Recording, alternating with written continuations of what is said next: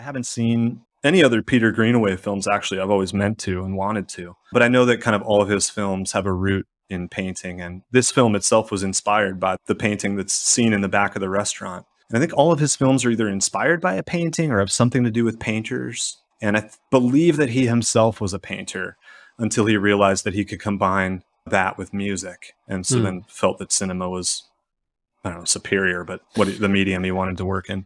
Well, I think that this could have worked also as a play. Yeah. I wonder if it's ever been performed as a play anywhere. I wonder if anyone's ever adapted it. Oh, yeah.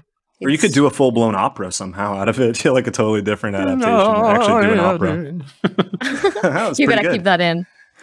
I could do the little voice of, wash me.